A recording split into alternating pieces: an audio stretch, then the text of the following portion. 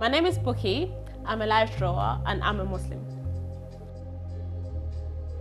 I'm black, I'm dark skinned, I wear a weave, I wear makeup. I draw naked bodies so I don't look like your average Muslim. My art is very out there and it gets people talking.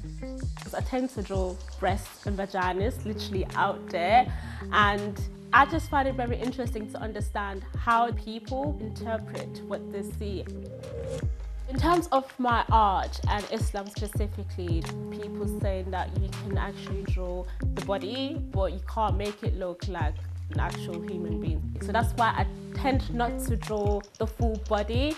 I don't create art for people to worship it, and I don't create art to mock God or Islam. I draw art because I want us to appreciate God's creation, us human beings.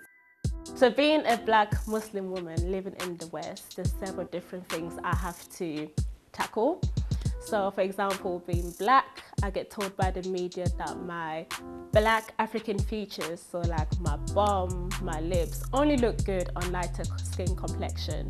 Being a Muslim, again, if I was to wear the hijab, you have ignorant non-Muslim people thinking that, again, Muslim women are so oppressed.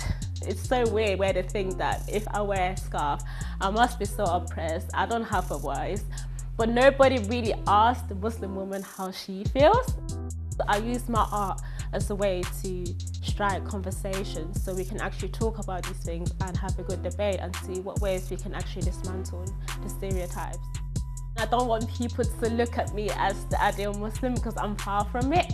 I just want to show that there are other Muslims out there, people like myself.